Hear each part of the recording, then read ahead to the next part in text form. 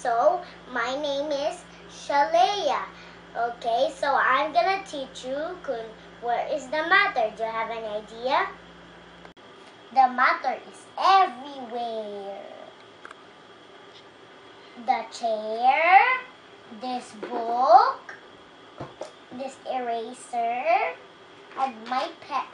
Wait, just okay.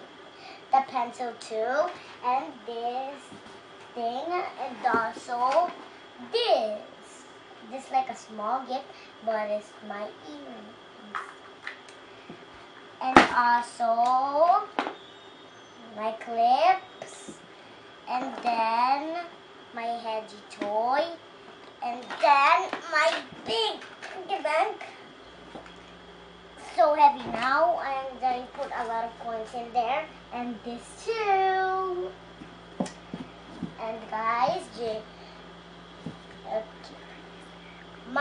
because matter is everywhere. Matter has shapes and also color and size. Matter also has similarities and difference. Let me give you an example. I have here two objects. This is the matter that occupies its space. Okay, and a rock and a book. Let's put the rock here, the book here. Which is occupying space? Rock or a book? No. Rock? No, it's the book. Because the book is big and heavy and has volume. Another example of the matter. I have here a tissue and a pencil. Are they the same shapes?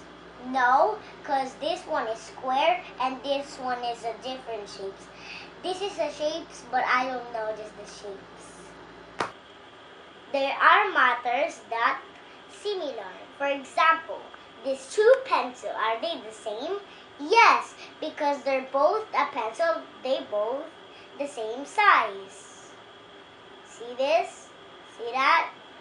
This one's small and this is bigger, but it's okay because this one is kind of broken and we're just gonna do it with a sharpener.